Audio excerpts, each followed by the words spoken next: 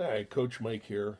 Uh, Sitting in my office and pondering what I need to do to reach some goals. You notice I made an issue about the 30 minutes I did on my treadmill on Saturday.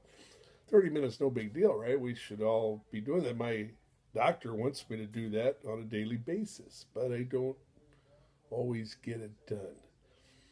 Um, I start eat 10 minutes maybe and I get tired. I'm not really tired, I just want to do something else.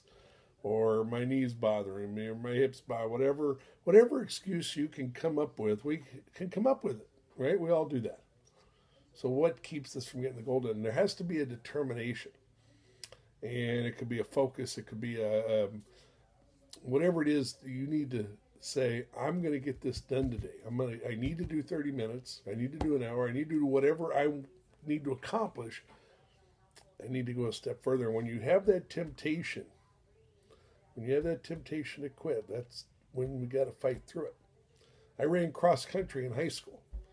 And trust me, if you talk to anybody you know that runs cross country, runs distance running of any kind, and there's those moments out there, not just the marathon you hear about hitting the wall and debate. I'm talking even running a 2 mile race, 3 mile race. There's times where you think, oh man, I just can't go another step. I'm tired. I've given it all I got. But you find a way to keep on going. And you keep on moving forward and you get to the end. You get the best time you can. Sometimes you surprise yourself, right? Sometimes you surprise yourself. So need to do that now. You got that moment where you want to quit, or you're writing a book, or you're trying to accomplish something, and you're just not quite getting it done, and you're tempted to quit because it's easier to quit than it is to finish. So don't do the easy thing. Let's do what we need to do to succeed and move forward and accomplish our goals.